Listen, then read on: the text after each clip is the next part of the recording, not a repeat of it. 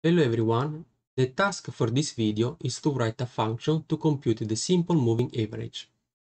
And we compare the results with the SMA function from the TTR package. Let's start by loading the TTR package. Now, let's see an example. Compute the SMA of 1, 2, 3, 4, 5, 6 with window equal to results 1 plus 2 divided by 2. 2 plus 3 divided by 2, 3 plus 4 divided by 2, 4 plus 5 divided by 2, 5 plus 6 divided by 2. So as you can see, the window equal to is moving. So this is what the window is doing. Now, these are the results. What we can do here, how we can do this in R. Let's see our strategy. We note that 5, 7, 9, 11 are equal to the cumulative sum of the original series from k plus 1. So the cumulative sum of the original series is 1, 3, 3 plus 3 is 6, 6 plus 4 is 10, then we have 15, and we have 21. So from k plus 1, k in our example is 2, is the window width. So 2 plus 1 is 3. So index number 1, index number 2, index number 3. So the sum of the original series from k plus 1, in this case, means from 6, minus the cumulative sum series from the first element and excluding the last k elements. So 1, 3, 6, 10, and exclude the last k elements, the last two elements here, 15 and 21.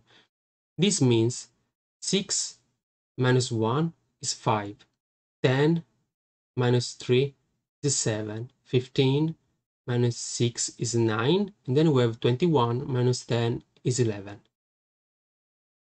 And note that 6 minus 1, 10 minus 3, basically 3 is minus 0.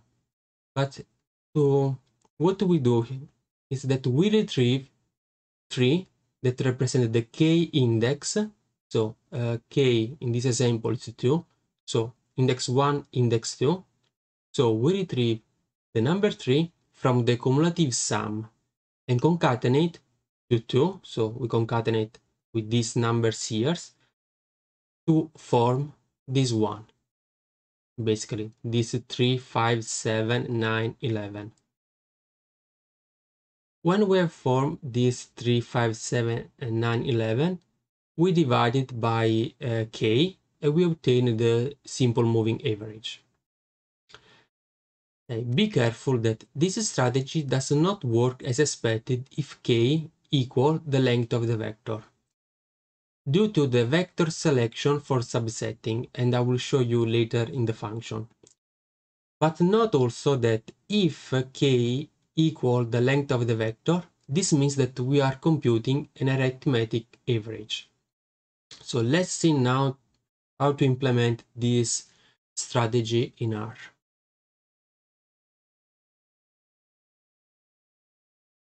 So this is our function. Takes two arguments, x and k, where x is the vector with the numbers and k is the window width. The first step here is to check that k is greater than 0 and is less or equal to the length of the vector x. Otherwise, the function will stop and will throw an error message. So basically, if k is less than 0 or is equal to 0 or is greater than the length of the vector x, the function will stop. So let's solve first of all the case where k equals the length of x. So if k equals the length of x, what we do here is just an arithmetic average. We sum the object x and we divide it by k. However, we want to show the window for, so what we do is we generate this object NAS as the replication of NA as many times as k minus 1. So for example, here k is equal to the length of the vector. Let's say the length is 6. This means that NA will be replicated 5 times, 6 minus 1. Then we concatenate this NA's object with the rest object itself. So this rest object here will be overwritten as NA's and res. Now, else, this means that if k is greater than 0 and less than the length of x, we implemented the strategy that we said before. Let's check. First of all, here we do the cumulative sum of x. So y stores the cumulative sum of x. Then, what we do here, we compute number 2. And we say that number 2 is the cumulative sum of the original series from k plus 1 minus the cumulative sum series from the first element and excluding the last k elements. So as you can see here, the series from k plus 1 to the length of the vector minus the cumulative series from 1 to the length of the vector minus the k elements. So this is number 2. Here we do we compute number 3. So we retrieve the k element from the cumulative sum series and we concatenate with the rest object. Finally, we compute the simple moving average by dividing the rest object by k. And then we do the same steps as before. We form the NS object and we concatenate the NS object with the rest object itself. By the way, why this function does not work as expected with the k equal length of the vector? The problem is here. Let's say that the length of the vector is 6. This means that here we have 6 plus 1 that is 7, and this is 6. So we have this here the selection that goes from 7 to 6. So the problem is here. But for us this is okay because k equal length of the vector x is managed in this part of the function here. So let's run this function and let's test it.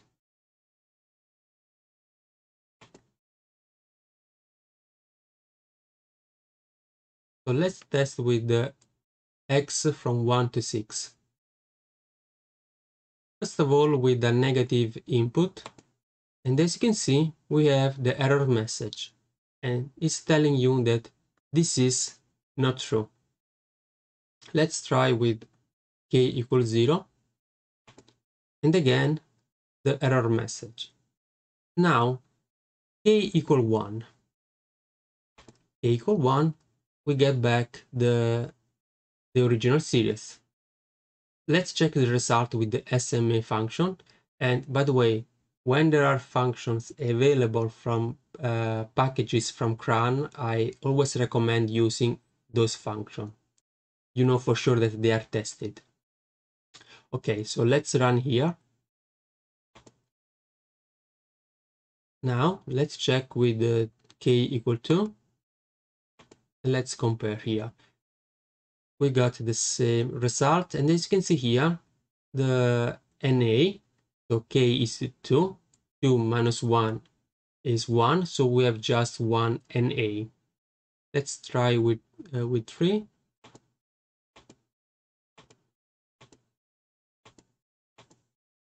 So it seems that it's working.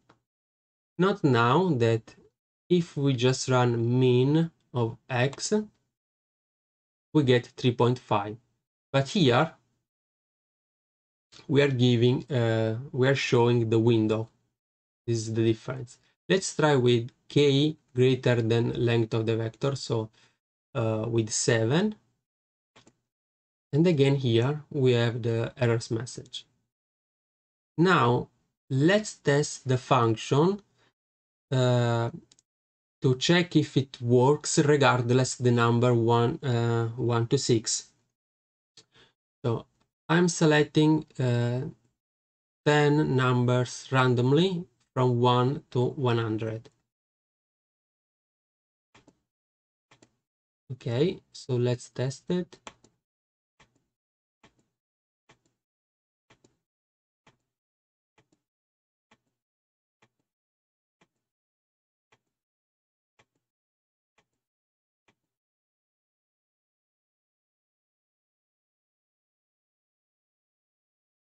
Okay, it seems that works. So that's it. The next video is about the Fibonacci sequence. So I hope these videos are useful, and if you enjoyed this video, see you in the next one.